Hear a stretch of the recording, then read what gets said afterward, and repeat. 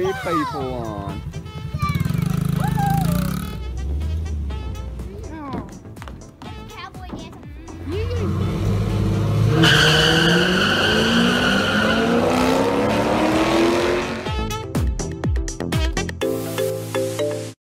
And there we go. Dylan's got a, is that your third fish? That's the third bass. None of them have been legal limits, so they all get tossed back. Look at that cutie. Woo. And if you're wondering what I caught it on, he's using a stick. Here.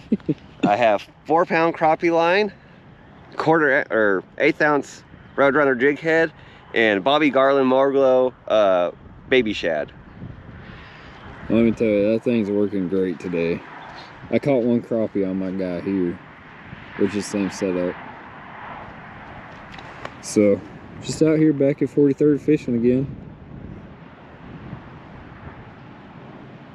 Get you guys the little highlights this time instead of showing you the entire fishing trip. Stay tuned. Boom. And number 4. Yep, number 4. Smallest bass today by far that I've caught. I mean, they just love these Roadrunners out here. I think we found the hot spot right here. Oh, P.S. Somebody took out the fire hydrant, and so that's why there's a nice little sandbar right there. Remember, kids, drive safely. Have fun fishing. Alright, Dylan. This one's gonna get it again.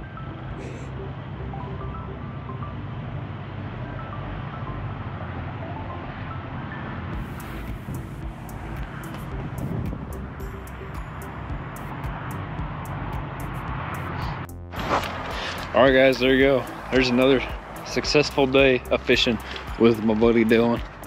He got 4. I caught 2. I think I caught the smallest. You definitely got the biggest. Yeah. That's what's up. I think it's fast. I think that crappie was bigger. Yeah, maybe. Maybe the crappie that I caught was bigger. Who knows? Anyhow, if you guys enjoyed this video, smash that thumbs up. Drop those comments down below. Let me know what you think.